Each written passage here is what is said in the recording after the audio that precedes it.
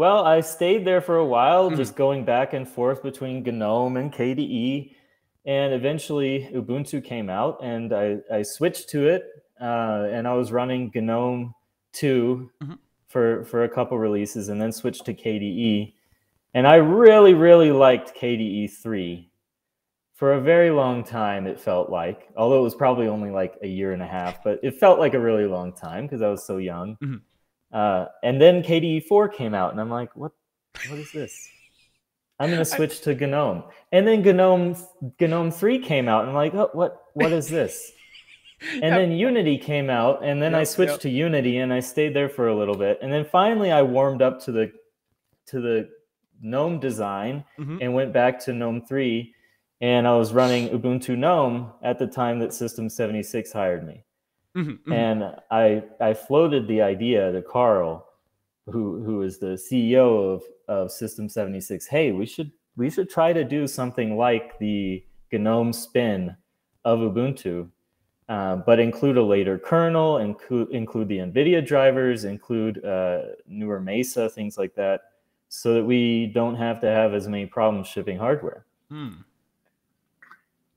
And that's where Pop came from. That was Carl's decision what to year do was that. that? That was 2018. So 2018. 2017, and then we released in 2018, 1804. Mhm. Mhm. Well, we had a 1710 release, Ubuntu 1710, and then we made PopOS 1710, but I would not qualify that as a real release because it was kind of more like a beta release. And then we had a bunch of features we built up for the 1804 release. So in 2018, we released it with the recovery partition, with the new installer, with the upgrade feature. So a bunch of things were built in that now are critical to PopOS. Mhm. Mhm. So with that, so with 1710, that was sort of just getting it like mostly pieced together. It wasn't exactly ready at that point, you would say. Yeah, at 1710, we were using Ubiquiti as the installer, which Mhm. was the Ubuntu installer at the time. And we were basically pre-filling it with drivers support, like the NVIDIA driver for the NVIDIA ISO. And we were also doing some modifications to packages running on the system for yeah, Oh, new drivers for things. your audio just got way louder for some reason. I might have to move. Ah, Like there is someone mowing outside. ah. Yeah, If you want to take a quick break, we can. Unless, we might have to. Yeah, I'm gonna have to go upstairs. okay, totally fine. So you're talking about the 17.10 release. You're saying you're getting like driver modifications in with Ubiquiti, and yeah, that's pretty much where we were just at. Yeah, it was a rebuild of Mhm. the Ubuntu ISO. So we downloaded it, extracted it, replaced some files, Mhm. and then recreated it. And Mhm. it wasn't really Pop OS yet. It was more like a beta release. And then 1804, we were creating it entirely from scratch. Mhm. So very different process. Mhm. So why did you want to do Ubuntu with like a slightly newer kernel, newer drivers, and things like that? Like, why was that the direction you wanted to go? Well, we shipped at the time Ubuntu systems, Mhm. and we couldn't ship Ubuntu because Ubuntu wouldn't boot on a lot of NVIDIA systems, at least at the Right. time. And Ubuntu would not work with a lot of the newer CPUs we were getting.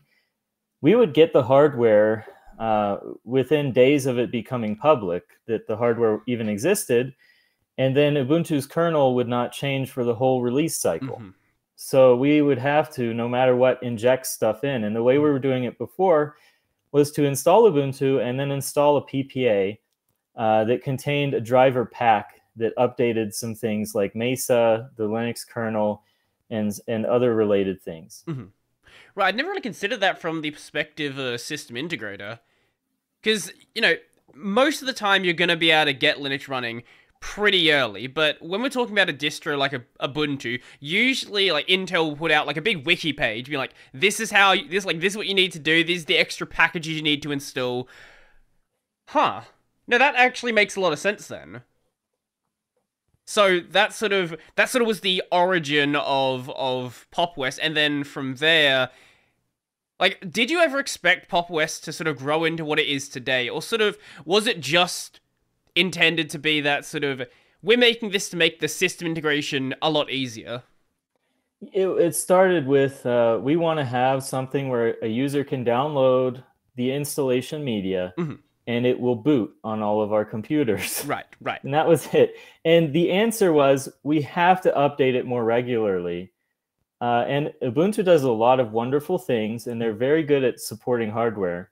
But the update cycle for their ISOs is too slow to support new hardware. So if you want to support the new hardware, you get the Ubuntu ISO, you add something like no mode set to the kernel command line, and then you boot it, and then you update it, and then you install the NVIDIA driver, and then you reboot and you remove no mode set from the command line, and then finally you have a good working system. And this was, that's also basically what we have to do with our Ubuntu installs still. But we've streamlined the process because our installer can install like our PPA along with Ubuntu for all of our Ubuntu installs. And then for all of our pop installs, it's all out of the box. Everything works. And so this was really a, how do we make the reinstall process so simple that any system integrator could take PopOS and install it on their hardware?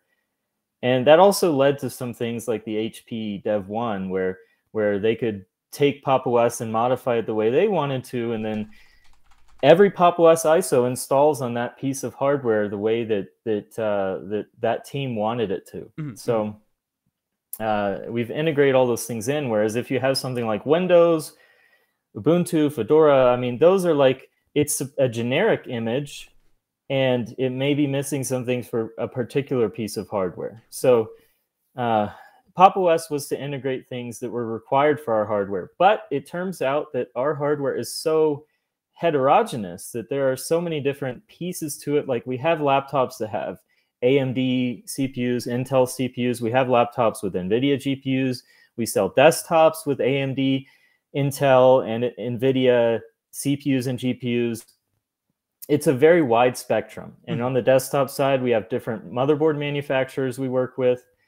And so with this wide spectrum of hardware and us coming in and saying we're making a distribution that works on brand new hardware, that seemed to bring in a lot of people who are interested in buying new hardware. And even if they weren't buying it from us.